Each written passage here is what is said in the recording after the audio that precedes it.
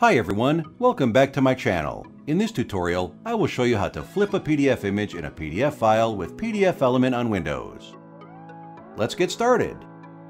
First, launch PDFelement and click Open Files to open the file, or you can drag and drop to open it quickly. Click the Edit tab button to enter the edit mode. Select the image. Then in the right side panel, you can choose Rotate Left or Rotate Right, like this. You can also select Overturn horizontally or vertically, like this. All these operations can also be done by right-clicking on the picture. In addition, you can manually rotate the image by using the green point at the top of the image. When the cursor turns like this, single-click the green point and then drag to left or right to rotate the image. And that's it!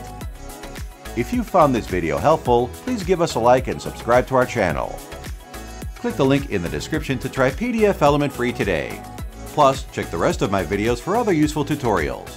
Thanks, and see you next time!